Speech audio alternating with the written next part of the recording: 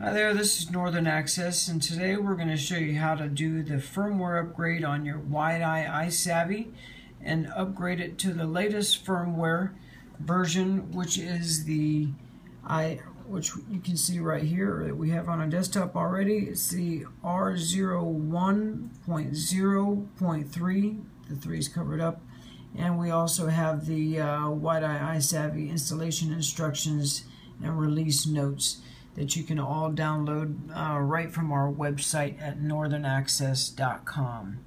So we'll just get right into it, show you how to get started. You of course want to have your Wideye ISavi plugged in, as we have here. You can see that we got it plugged in. You don't want it going down while it's doing a firmware upgrade.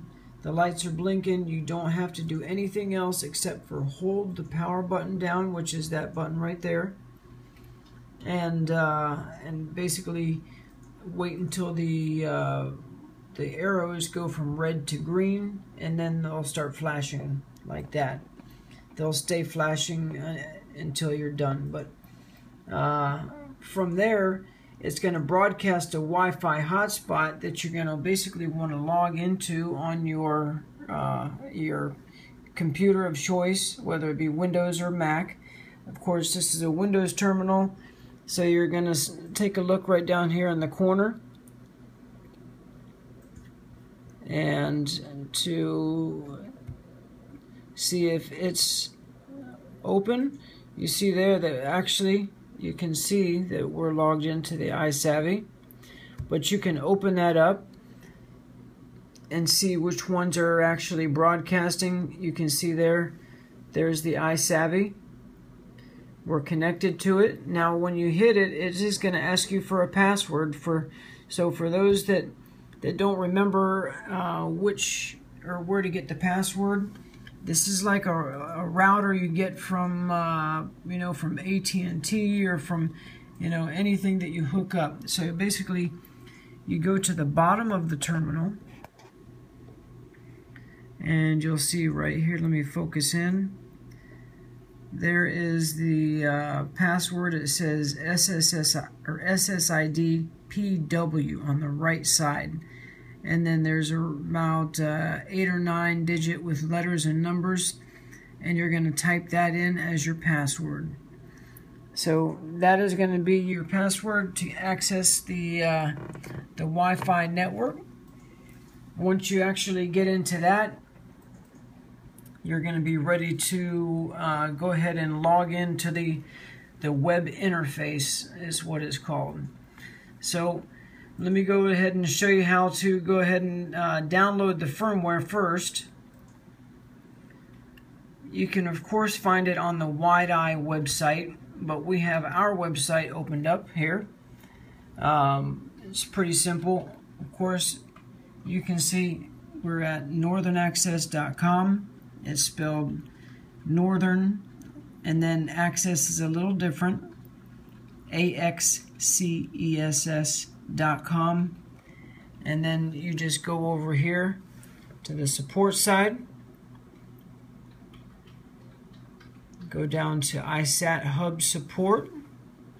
We're always going to have the latest versions of firmware. You click on that, it'll take you straight to the Inmarsat ISAT Hub Support documents, and it has all of the necessary documents that you need. So you want to go ahead and scroll down, and you see there Wideye ISavi firmware drivers and install instructions. This is where you're going to go ahead and download your latest version. It says, as you can see right there, I'll use the little arrow right here, the R01.0.3 firmware version and installation instructions. They all come in one. But right below it, you'll see there that we also have the firmware upgrade instructions and release notes. So if you want to download that separately, you can do that too. And also there's the firmware previously release notes also behind it if you want to see what they did previous to this one. So anyway, This is the latest one. It is a zip file, so you'll have to extract it. We've already got it extracted, as I showed you earlier. And so from there, once you already extracted it, it'll go to your downloads file, or basically wherever you have it set to download. If it's a Mac, you know, it might go to, well, your downloads too, I guess. But anyhow, so we've already got it accessed into the Wi-Fi.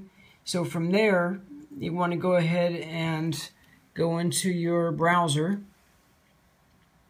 Now that let's pretend you already got it, the firmware downloaded and the installation instructions, everything already extracted onto your desktop.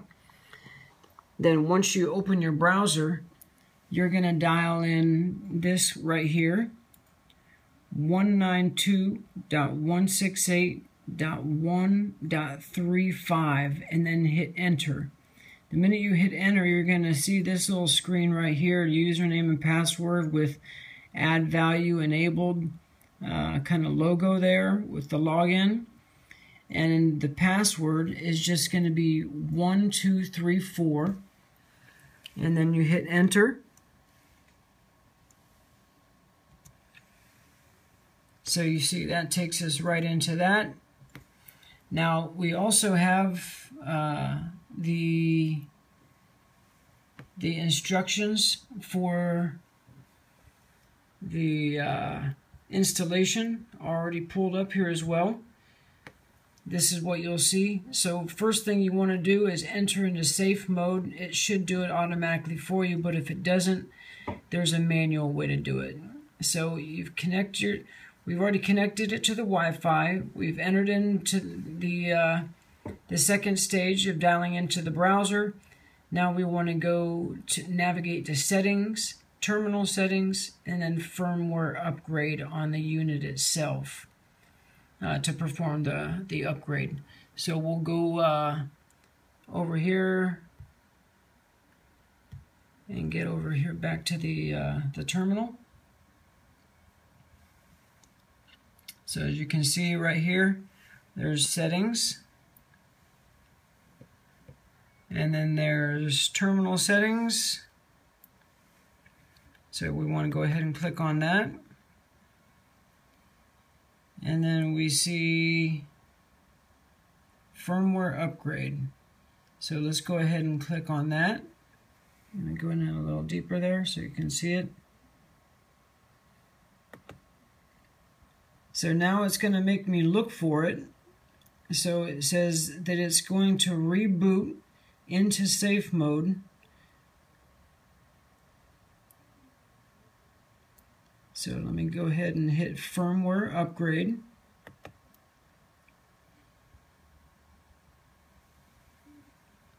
So it's waiting for the terminal to reboot into safe mode currently. You see that it's counting down as we speak. Once it gets into safe mode, then basically it will make us choose or select the firmware. This is the kind of the not so fun part of actually doing the. But one thing that you'll notice when it is actually entering in the safe mode, if all of those aren't red, then something's not going right. So that is a good thing when you see them all illuminated red like that. That means it is going into safe mode correctly. So right now we still have about 25 seconds to go. And I was hoping not to make this a long video, but boy, this kind of turned it upside down. But anyhow, we're going to try to go for it. Let this thing count down. The lights have illuminated once again. Counting down, 4, 3, 2, 1. And we have rebooted into safe mode, and it makes us enter it again. So we do admin.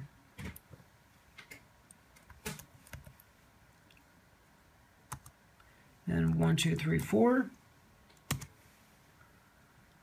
And you see we're already in firmware upgrade mode.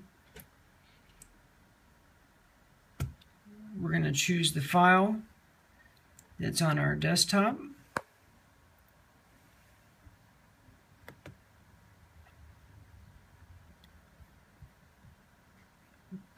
Let me scroll down to where it's at. There it is. It's the one right there that has the ISV at the end. Select it, and then of course hit open, and then hit upload. And then you see there, it says transferring firmware upgrade package, and that's really all there is to it. So to keep this short, that is really basically it. Once the firmware upgrade is done, then you see there it's going to go through the steps. Once that is done, then you're going to want to reboot the entire iSavi again. And you can do it right from the settings here, or you can do it, manually. Either way, you absolutely have to reboot it. But it's going to take about 15 minutes, so we're not going to let you hang on that long. You can see it's only at 2%. So it'll take a little while to actually transfer, but that is how you do your firmware upgrade. And if you have any questions, you can always call us at NorthernAxcess.com at 877-299-9931. I'm one of the support techs here. You can ask for me if you like. My name is Jeremy. Again, this is NorthernAxcess with the firmware upgrade for the Wideye ISavi version R01.0.3.